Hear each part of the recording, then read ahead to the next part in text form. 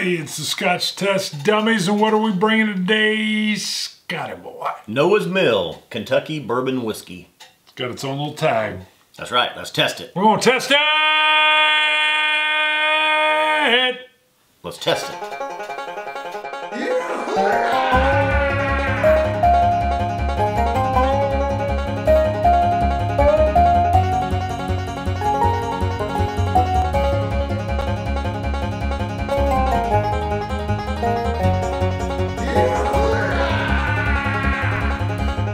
Alright, so coming right in, let's go right to the Scotch God shout out, and I'll pour. Pour the Noah's Mill. Billy Hughes commented on our Whiskey Review 309, the Defiant American Single Malt Whiskey. Defiant, you got to see a little something something on that one, wedding gift. Now, Defiant is a very young whiskey. To find out how young, you'll have to watch the review. Can I sneak it? No, don't even say it. Sneak it. I was going to just Don't say snoop. Shut What? up. Shut up. Sip. Shut up. Whoop. Shut up. Shut up. Billy Hughes comments, had this one before. He gives it a 4.7 out of 10. Ooh. It's not a collectible. But he says, would love to taste this aged traditionally after about 4 to 5 years. Older, even better. It's a good start, though, and he wishes that distillery luck. Good. Which is kind of some of the sentiments we had. It wasn't the best whiskey we ever had. It is really young. Watch our review, you'll find out how young. He's doing, I think it's Tim Ferriss. Yes. He's doing a different process to age the whiskey quicker. I'll even say I had it again a few weeks after the show aired, and I may have even scored it a couple points lower. I won't tell you what I scored it, but I was just kind of like, I love the experimentation. That's all I'm going to say. Go watch the Defiant show. Yeah. That, and you can see an odd Defiant wedding gift at the same time. Yeah. But I think we talked about how even, you know, granted that's not the best whiskey we'd ever had, and it's a single malt, an American single malt whiskey. But I like that. But we said we were also interested to see what he was going to do in the future, and, and with some time. The other thing I think it's brilliant marketing on his part. What he did with his special, odd little process and making an American single malt was it made him stand out and people talk about Defiant. Yeah. Which I like. Brilliant marketing. Brilliant marketing, Tim Ferriss, not the author. How'd you like that? I remembered his name. Love it. The way you threw that out was great. You could have even said Timothy. Literally going from... You know what else? I went and watched their website, and he gives this brilliant advice, almost like advice he would have given himself if he was just starting out. And I won't ruin it, but go to their website and go watch. He's sitting on a... Since we did the review, you went and watched? Yeah. I went and checked out while I was editing it.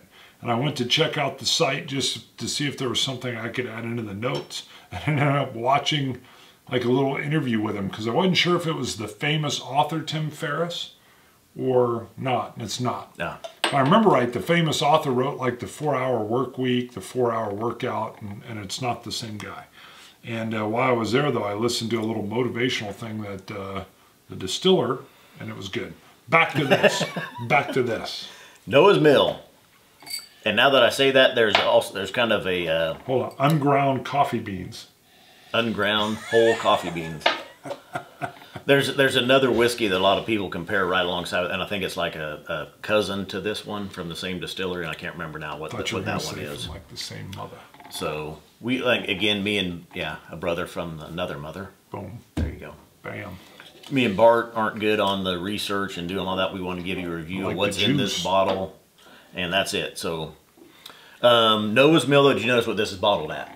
I did not. What is the ABV? 57. Are you kidding me? 0.15. Are you kidding me? No. Huh. I had not noticed that. I don't even have that in my notes. Yeah. That is interesting. That kind of blows my mind a little bit. That high, 57. Yes. Huh. I'm learning something on our own show. Live. I get a little bit of the barrel char. Just a little bit on the nose. Well, that was one of my first notes that I picked up. Okay. And I get a cinnamon, and I've got it like a roasted walnut or a pecan. Definite cinnamon. It's a hard nut.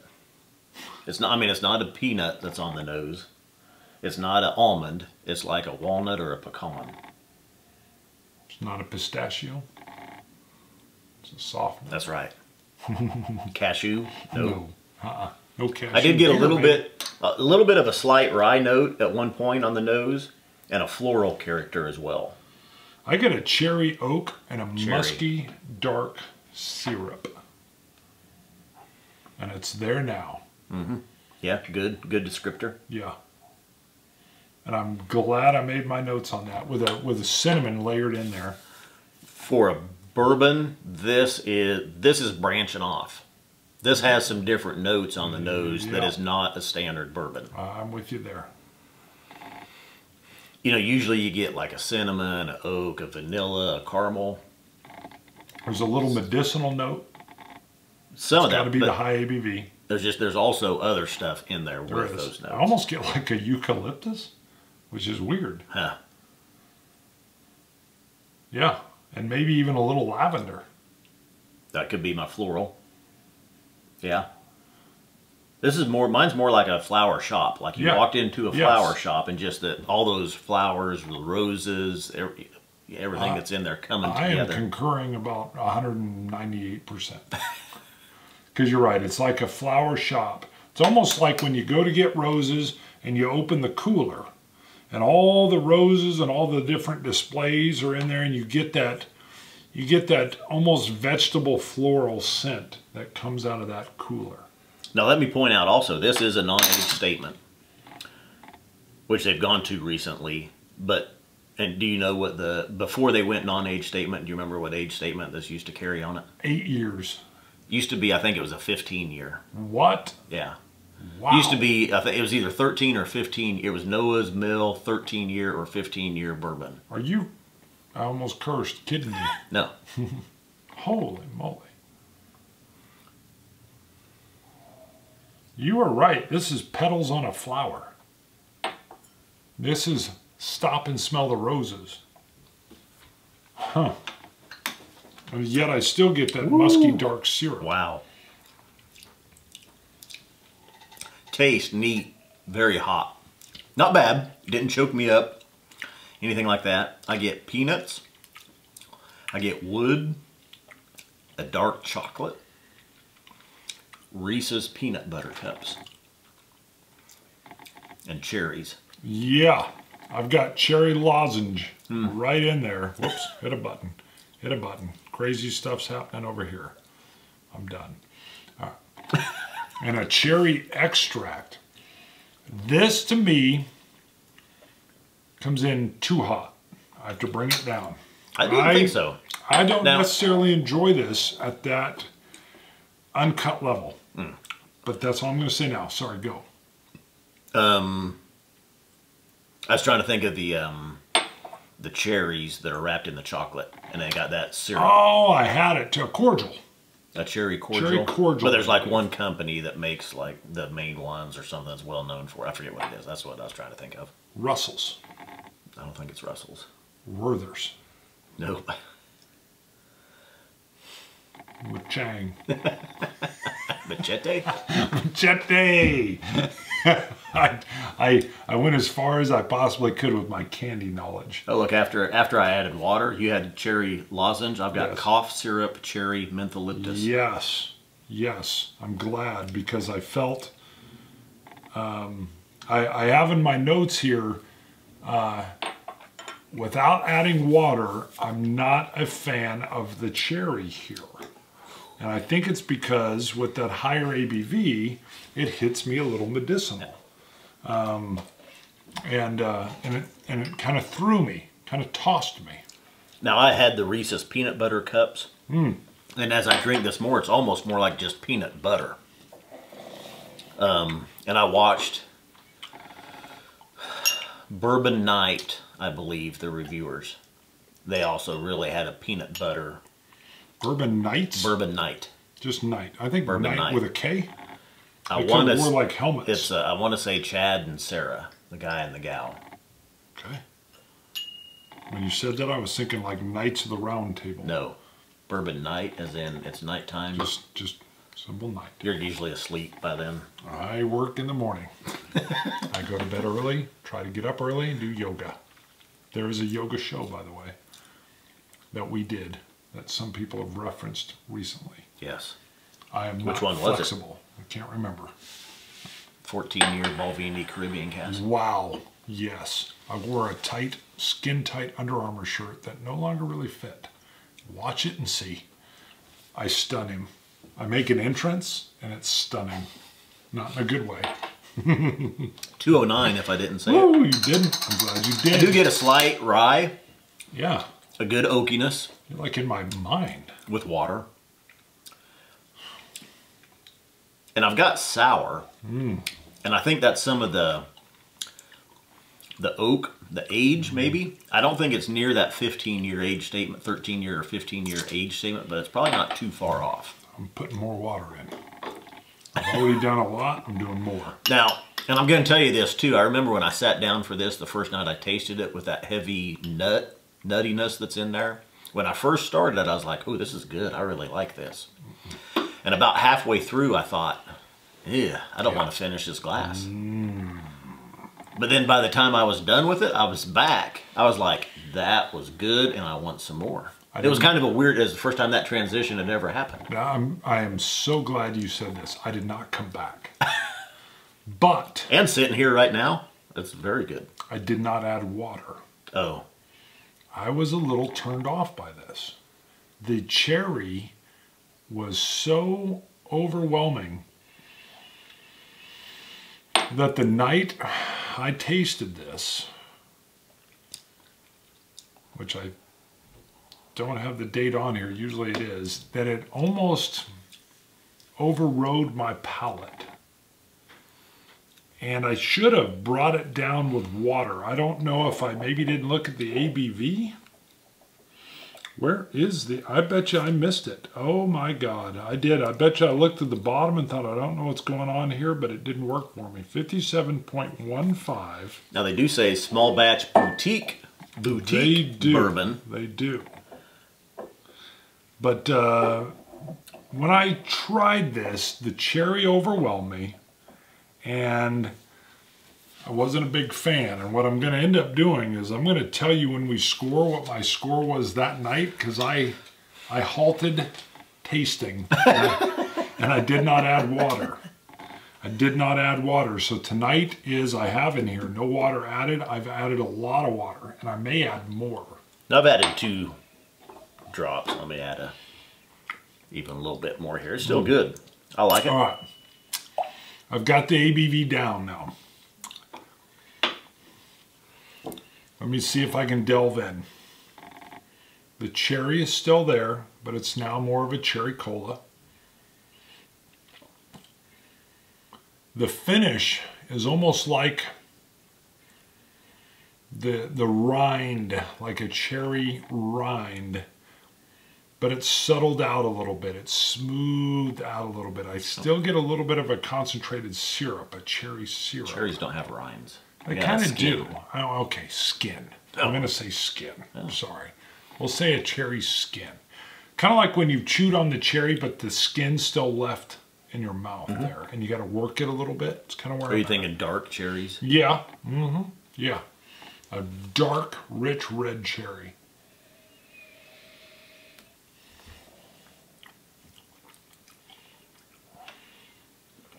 I still get a strong oak flavor. The oak comes in a little bit now, more now. Wow. He just put on a whole big wig. We don't halt shooting. I'll call him soon. You're right. You're right. I don't care if that was Trump that just called you from the office. It could have been it's Trump. Yeah, if it was Trump. No, you halt that baby. You ain't at his beck and call. That could have been Pompeo from the CIA. Hold. We'll talk to you later, alligator. Sorry. I don't know. I like this. You've got to add water. Well, yeah, I would agree. I have to add water to this. Oh boy. You and I are going to disagree on this one. That's not the first time. 91. All right. My original score, the night of the stoppage. That's what I'm calling it. The night of the stoppage, 82. Ooh. Yeah. Brutal. Not a fan of the night. With a good amount of water added, I'm going to bring this up to an 86 here right now today. Oh. Not bad. The cherry has been tamed down. I'm still not a big, everybody knows this is, I don't like a lot of wood forward flavor, which is kind of what comes out with this. 85, 86, hold on, 86 with a possible -1. There you go. It's almost a Scott Bruno scale. I want him over. Almost, but I didn't give a plus or minus. I go plus or minus 1 on my score. Some people might go up or down on that one a little bit. I forgot about the plus. I haven't even done that last few reviews. Now, and I started the night that I started, and I sat down, I was like, ooh, this is good, 91. I've got it in my notes, and then I was like, I don't think I want to finish this glass. It's so nutty. And I went down into the 80s, but then by the time I was done with it that night, I'm back to it. And I am today too. I think this is delicious. It's an odd experience. This is It is different, yeah. It is. It's one of the more odd standalones, which does bring it up for me. And I wish the night I tried it, I would have added water and tamed it down a little bit. I honestly think I remember looking for an ABV, and there's a side sticker and a back sticker, and I did not look at this top strap, which says this batch of bourbon was aged in wooden barrels until fully mature, bottled by hand at 57.15, 114.3 proof. And I just kind of scored it, left it, and walked away. Now this is also, okay, let's move into, is it worth it? This is a pickup from Dallas. This isn't available in our area. Okay. $55. Yes. Absolutely. Probably one of the best buys, if you ask me. Wow. For me, it's a no, just because I feel I had to, well, I had to really bring her down. The cherry was too strong for me. That being said, with the water added to it, and I love higher ABVs because it allows me to bring it down where I like it.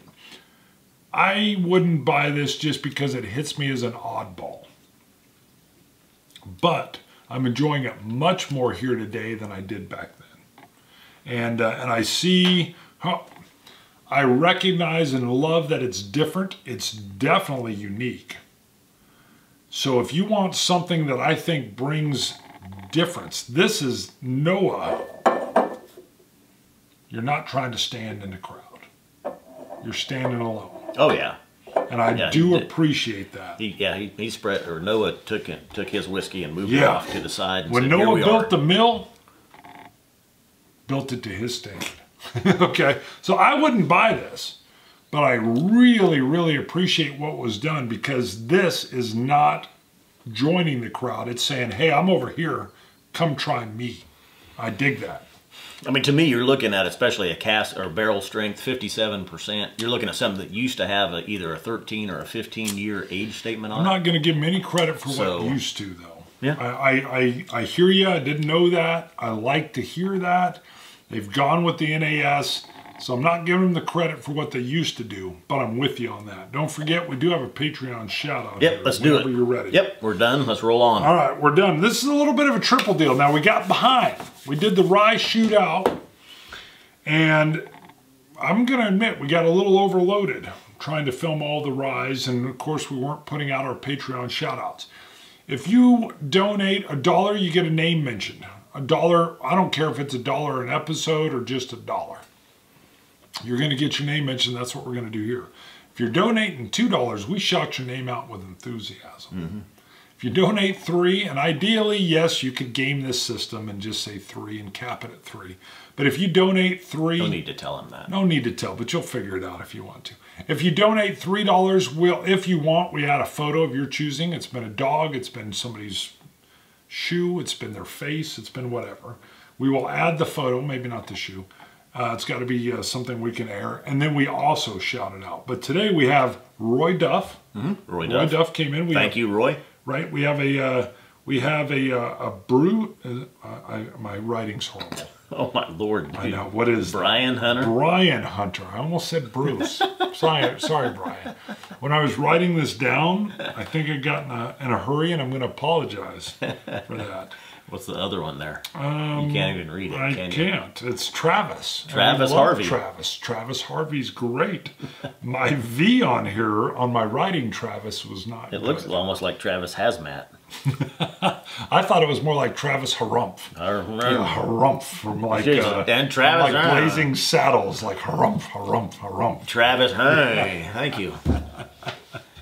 But we thank all of our Patreon supporters.